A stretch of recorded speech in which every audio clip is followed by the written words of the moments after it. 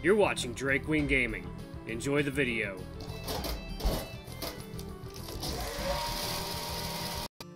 Hello everyone, Nary here from Drake Wing Gaming, something to me on Twitter, The Gaming Dragon. Today I'm coming at you with a demo for Dragon Island. A friend of mine turned me onto this and, oh boy. Oh boy, we got a lot on display here. Oh my, sweating a little. Okay, so, I don't know what to expect about this. The game launched in Japanese. I had to kind of navigate the menu to find English. I like the music. It's very cute, whimsical, very tropical sounding. I like it. It kind of reminds me of the old, was it Yoshi's Story or something like that?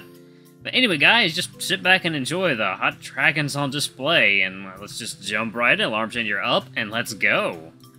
Alright. Applying sunproof now. Oh my. Chef Dragon! Ooh, okay. Applying sunproof now. Alright. Congratulations on becoming the lifeguard for Dragon Island's summer party. Dragon Island is committed to providing irreplaceable professional services to our guests. We believe that your professional skills will meet the requirements of our guests. We have chosen to hire you not only for your professionalism, but also for other reasons. We hope that you will give full play to your strengths in your work. Tickets for the ferry to Dragon Island are enclosed with this letter. Please show up at the ferry of Dragon Island Ferry Co. on time. Gordon Danham.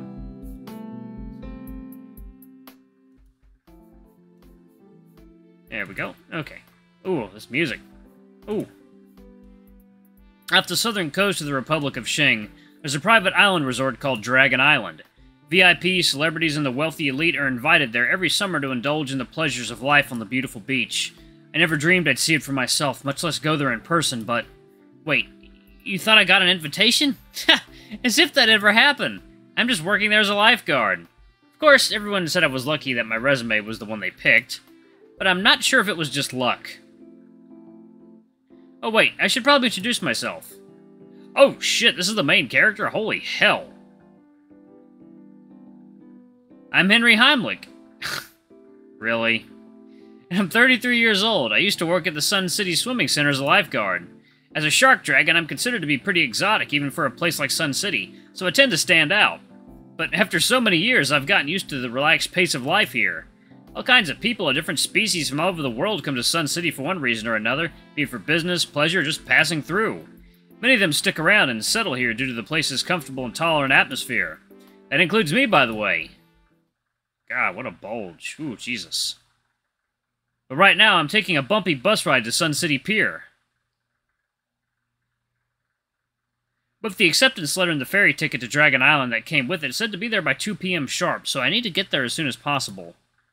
If I miss that boat, I'll be missing out on more than just a paycheck. The acceptance letter also said that I was selected for other reasons. When I read that, I couldn't help but think, the next time you do any part-time work at the beach, be sure to avoid anyone with a camera. The lurch of the bus coming to a sudden stop at the pier shook me out of my thoughts. A slightly salty sea breeze blew in through the window I had rolled down. The Black Tiger driver turned the key, and the dull, vibrating roar of the bus's engine was replaced by the soft sound of waves. The port didn't have a whole lot of greenery, and the summer sun was shining brightly down on us. I adjusted the brim of my hat and carefully held onto the railing as I exited the bus. The gray-blue water lapped at the long, dull gray concrete dike, while the boats bolted to the bollards while the boats bolted to the bollards swayed into the waves. That's a bit of a tongue twister right there. A large, fancy-looking yacht was moored at the far end of the pier. As I walked closer, I heard several people talking loudly from on board. Hey, there's other passengers here. Am I on time? I unlocked my phone and looked at the time. 1:50. Not too late. Lucky me. Wait, what is this? I don't know what that is. I'm afraid to click on it. Doesn't look like there's good reception out here near the sea. I carefully climbed the gangway and leaned into the cabin doorway. There was a sudden lull in the conversation as the passengers in the cabin turned to look at me as I entered. Oh! The fuck? This looks like a Resident Evil character. Well then, seems like we've got a full boat. Looks like we get to leave early after all, folks. Welcome aboard the Misty Dragon. I'm Captain Leong Shimon. But just call me Leong, or Sir if you're feeling respectful.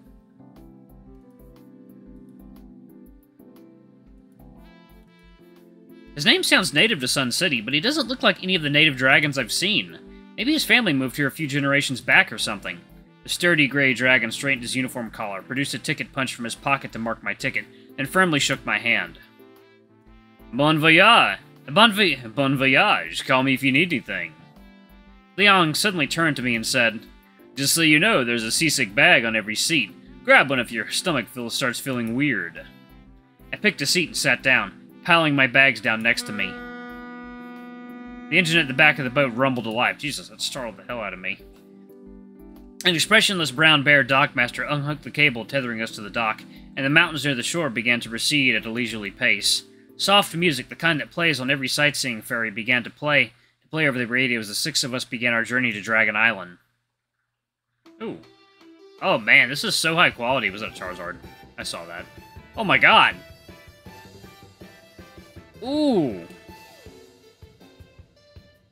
Look at all them boys. Oh, wow. Chang Wei. Leong. Some big bulges, Jesus. Oh my god! Oh! He's giant! Ah, he's handsome. Oh, he's... Oh! Oh, yes, I like him. These are dragons, so I have to date them all. The City of Possibilities, Sun City. Man! Enjoy an unforgettable summer vacation in Dragon Island. The phone. Black's info. Okay, check information. Oh, okay. White Feather Dragon, free activity. Okay. Interpolation. Banging bitches. Oh, this is so cool! Dragon Island. Nice. Alright. The ship slowly left the shore and sailed into the calm sea. As the waves gently splashed against the hull, everyone on board began to look at each other tentatively. Looks like everyone wants to get acquainted with each other. Two of us went straight up to the deck, while the other three remained in the cabin. Available. Let me save it right here so I can... Yeah, overwrite that. Let's see, what is this? Oh, yeah, it's my phone. Oh, hello there. Furbler. Furbler. Text. Wow, Red Dragon Advance Pay. Wow! Holy shit, this is detailed! Advance Pay, overdue bill. That's all, that's not good. That says Furball Eat, your VIP, your coupon, sent to your account. Telecom, reminder, your customer balance. Man, they put a lot of work into this. Man, I'm really looking forward to it, Mom. Wow, okay. Happy New Year, son. Happy New Year, Ma. Are you coming back this year? Nah, there's more swimming lesson students during vacation. What? Well, it's a rough translation, I guess. Okay, just take care. Relax, your son's old enough to take care of himself. Remember to come back. And I am definitely going to have to block out some of this. This is really racy stuff. Yo. Just wrote a game. Want to try it? Godot. I'm not clicking on that. Okay, I'll try. It won't download. Let me see. What about now? I have to install. How? God, I'll see to it. You're really a bug chaser. Wait, that sounds weird. This is good. This is good. Man. I have to do a decent amount of editing on this one, boys and gals. Oh my. What is this? Fumbler. Furbler. Just an echo. Oh my god. Oh my god, there's so much to do. Oh my god, memo. Okay, what's this? Dragon Island, Holiday Paradise, an island near Sun City. Okay, save it right here. Okay. Henry Heimlich, that's me, 31 years old, received a normal letter of employment with a little indecent suggestion. Leong Poker Face. He is a gray western dragon with the name of an eastern dragon. The captain who took us to Dragon Island, okay? What do we got? Who? Fan movie, The Sun Also Rises, Wandering Earth. I've seen that recommended to me. Fave book, The Wandering Earth, The Sun Also Rises. That's me in the photo. DM for more pics, party lovers. Sashimi is the best. I fucking agree. I love sashimi. Oh my god. Who are these boyos? Oh my. Good lord. Nope, nope, nope, nope. Oof. Oh dear. Oh my. Oh, this is, oh. This is making me sweat. Okay. Put the phone away. Maybe I'll chat with Leon later and see if I can explore the cockpit. Ha! Explore the cockpit. Map. Oh my, hello there. Talk, I guess. Map. Oh. Okay. Oh, nope. Okay, let's, Nope. Deck. I'm on the deck. Okay. Wait, nope. Map. Let's go back to the front. Cabin. Okay. Okay, there we go. Got some boys. Okay. There were 3 other dragons sitting in the cabin. A white feathered dragon, a bull dragon, and an eastern dragon with very familiar colors. I should probably get acquainted with everyone while we're on the boat. If I'm going to be working on the island with them for a while, I should at least be friendly to get to know them. Speaking of which, was everyone here invited, or is one of them my employer? Let's talk to the white feathered dragon. He's cute. The white dragon was curled up in a seat out of direct sunlight, his large wings raised to shade him from the sun as much as possible. He's got a fluffy, sun-proof coat, so why is he trying so hard to avoid the sun? Thoughts of vampires flashed through my mind. Thoughts of stuffy bedchamber with the curtains drawn tight, the icy body of the vampiric feathered dragon pressed against my back, his slender snow-white arms wrapped tightly around me. Frozen in time and perpetually young, he's forced to stand on tiptoe so he could just barely sink the sharp fangs of his upper jaw into my neck. His breath, moist with blood, tickled my scales as something hard against the root of my tail. Oh dear. Okay, that's getting too intense. I need to chill. I carefully made my way down to the aisle, holding on to the tops of the chairs as I passed. The white dragon raised his head and looked up at me curiously. The corners of his mouth twitched, but no sound came out, and his hands began to fidget. Looks like I have to make the first move. Hi, I'm Henry. I'll be working as a lifeguard. A lifeguard? Well, you won't have to worry about fishing me out of the sea. Wait, what do you mean? You're also... If everyone else here was a lifeguard, then maybe the invitation to the island was from some wealthy pervert with some very specific interests. Ah, you misunderstand. I mean that I won't be going in the water if I can help it. The white dragon slowly lowered his wings and extended his slender hand to me. I'm Black. Black Kevorkian. Oh no, why is he called Kevorkian? Black Kevorkian. Nice to meet ya. Wait, how old is this guy? He looks like a kid. Student, reason to come. Student. Out of curiosity, are you an international student? What high school are you studying at?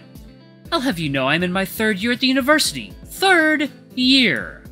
If this were some fantasy story, the sheer intensity of his aura would have blown me off my feet. I'm just small for my age. Don't assume that will always be the case. Right. Sorry, my bad. Black then stretched out his wings and flapped them dramatically in front of me. What does it say about the memo? Black Kevorkian. White feathered dragon. He is a junior in college and hates being made to feel young. He seems to be avoiding the sun and not going to the beach. Okay. Stretched out his wings in front of me. Okay.